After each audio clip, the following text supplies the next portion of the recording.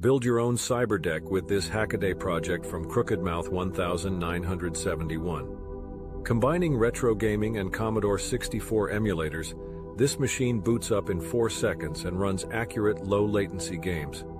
Whether you wire arcade buttons onto the GPIO of a Raspberry Pi 3A Plus or use a Commodore 1351 mouse, this build can be housed in a custom wood case with an 8-inch LCD screen.